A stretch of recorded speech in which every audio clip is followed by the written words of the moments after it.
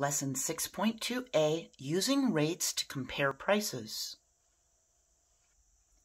A rate is a comparison of two quantities. That means two amounts that have different units, such as miles and hours. Those are two different units. Or ounces and price. Those are different units. And driving 128 miles in 2 hours can be expressed as the rate 128 halves. We write the 128 as the numerator and the 2 hours as the denominator. If you look at the little labels right on the front of the shelf at a grocery store, you'll see unit prices. Grocery store shelves have labels that show the retail price, that would be this greater price, and a unit rate as a price per ounce or price per pound, depending on how big the container is. And paying attention to the unit rate can help us make the best purchase. If we look at this yogurt, this one is 12 cents per ounce, and you'll pay 72 cents for the container. This one's only 5 cents per ounce, and you'll pay $1.62 for the container. So this is a greater price than 72 cents, but look at the unit price. You're getting a 32-ounce container compared to a 6-ounce container. So this would be the better deal because it's only 5 cents per ounce.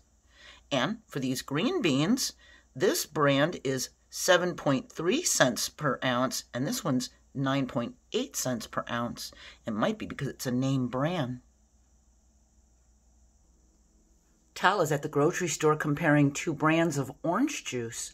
Brand A costs $3.84 for a 32-ounce bottle, and brand B costs $3.75 for a 25-ounce bottle. And just looking at this, you'd think, oh, well, this is a lesser price, so this might be the better deal. But look at the ounces. So to compare their prices, Tala must compare prices for equal amounts. It's hard to compare 32 ounces to 25 ounces. She can compare prices of 1 ounce for each. That would be their unit price. And we can make a table of values for each brand to find their unit rates as their price per ounce. So we can make a table for brand A. We have the ounces and the price. It was 32 ounces for $3.84. What we can do is divide the 32 by 2. We get a 16. We divide the price by 2 and get $1.92. Then we can divide that again. That would be divided by 2. It would be an 8. We divide this price by 2. We get 96 cents. And we keep dividing by 2 all the way down until we get to 1. And when we get to 1, we'll see by dividing the price by 2 all the way down to this unit price that this is 12 cents per ounce. We're now at 1 ounce. We can do it for brand B. It was 25 ounces, so we can divide it by 5. 25 divided by 5 is 5. We divide the price by 5 and get 75 cents for 5 ounces. We can divide that by 5 and get 1 ounce, and we divide the price by 5 and get 15 cents. So we know brand A is 12 cents per ounce, and brand B is 15 cents per ounce. That's their unit rates. That's their unit price.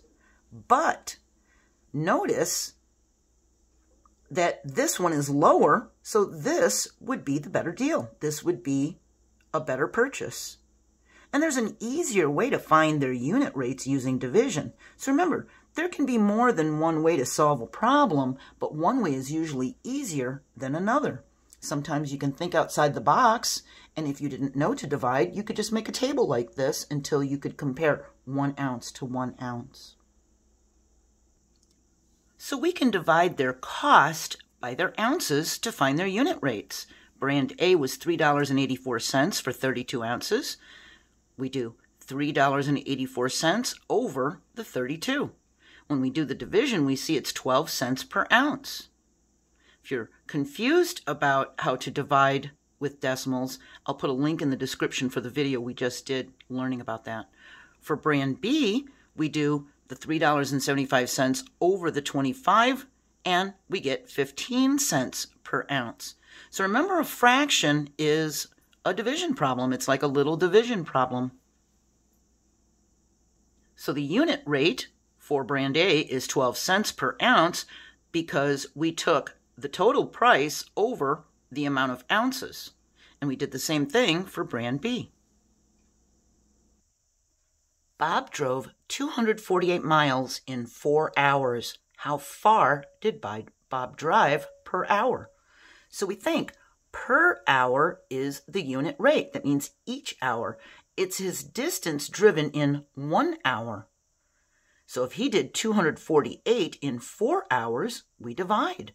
And we can use long division, and we see it's 62 miles. That would be 1 hour. So Bob drove 62 miles in 1 hour. This means he drove 62 miles per hour. Because remember, that means each hour. So that also means he drove 62 miles, mph, for miles per hour. We have 248 miles. We're splitting it into 4 equal parts of hours. It would be 62 for each hour per hour. So I hope this lesson made sense to you, and I hope you have a really nice day. I'll see you next time. Bye.